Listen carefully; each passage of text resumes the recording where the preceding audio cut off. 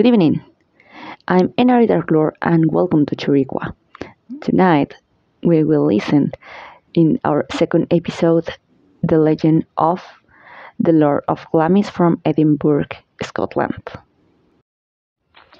One day, while me and my friends were in Edinburgh, we decided to visit the so famous Glamis castle. Unfortunately, we realized that we wouldn't have the chance to visit it that day. It's a comfort to decide to visit a local bar. We played poker and an unknown hooded man arrived and asked to join the game. We saw each other and accepted. The stranger took his cards and asked, "What are you gambling?" Our answer was, "We are playing just for fun. Maybe it is better this way," said the stranger. "Why did you say that?" I asked. "Do you want me to tell you why it isn't a good idea to gamble around here, especially close to the castle?" We nodded our head, accepting, and our guest started telling us the following story. The Count Irreverence was too long ago Lord of the Glamis castle. All the people knew he was fond of games and gambling. The castle itself was witness of how several men from big and small fortunes were beaten by the Count.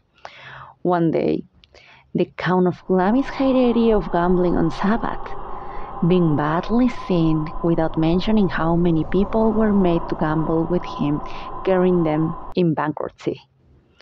After his temerity, he showed a lot of daring challenges to play with whoever wanted to whatever he wanted to.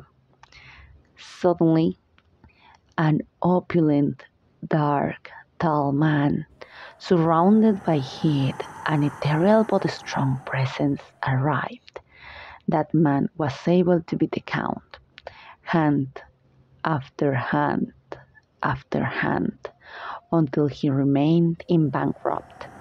After reaching his goal, he revealed to be the devil himself, who punished the Count by his daring challenge and sentenced him to play cards until doomsday. After listening to this story, we saw each other nervous and frightened. Now I understand everything. Fortunately, we didn't gamble and we're just playing for fun. You are right. "It's better than losing your soul, maybe," said the stranger. After this comment, he showed his hand with a royal flush. After winning, he stood up on the way to the restroom. He took the chance to ask for some more drinks.